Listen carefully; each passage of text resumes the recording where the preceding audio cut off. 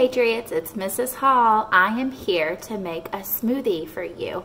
Smoothies are a great breakfast or a really good snack that you can have while you're out playing. You might come in and need a little protein, and so this one has all of that for you. So the name of this smoothie is a oatmeal cookie smoothie, and I really hope you'll enjoy it. So the first thing you need are old-fashioned oats. You could probably use quick oats if you want. I've never tried it. But these are just a little bit bigger. So you need 1/4 cup of oats. And what you're going to do is put the oats in a blender and you're going to blend them up. That's so the oats will get really ground up and fine. You don't want like big chunks in your smoothie. So I'm going to start the blender for just a second. It'll be loud, so just a second.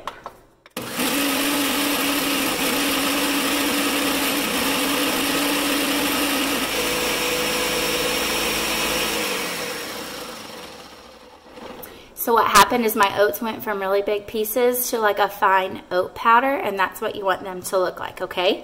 So once your oats are ground up, you're gonna add everything else. And so the first thing you're gonna add is a banana. And I forgot to freeze my banana, but it really works if you could peel your banana a couple hours before you wanna make this, or even overnight. Peel your banana and stick it in the freezer, and that will help your smoothie get really creamy. So I'm putting in my frozen banana, and then you're going to add a cup of almond milk. And you can use whatever milk you want. I just happen to have almond milk in my fridge, so I'm going to add a cup of almond milk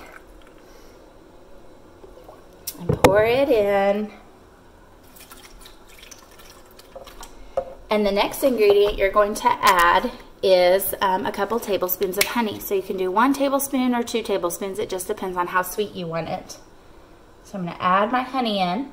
And you can measure it out if you want, but honey gets so sticky in your spoon that sometimes I just pour it right into the blender. And then you're going to add about 1/2 teaspoon of pumpkin pie seasoning. If you don't have pumpkin pie seasoning, it's made out of cinnamon, and ginger and a little bit of nutmeg. So if you don't have pumpkin pie seasoning, you can use cinnamon, ginger, and nutmeg if you have those instead. And the last thing you're gonna add is about 1/2 teaspoon of vanilla. I think that's everything. I'm checking my recipe. Yeah, it looks like everything. So once you have all of the rest of your ingredients in, put the lid on your blender and blend it up, okay?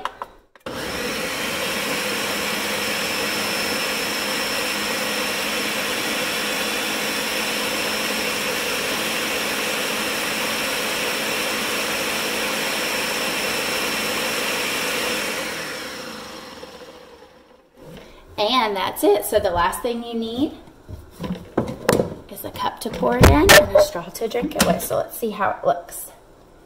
Pour it out. And that makes 1 good serving if it's like a meal for you, or you could pour it into 2 smaller glasses and share with your sibling or a friend or someone else that might be in your house. So that is my oatmeal cookie smoothie. I really hope that you will try it and let me know how you like it. Bye guys, miss you.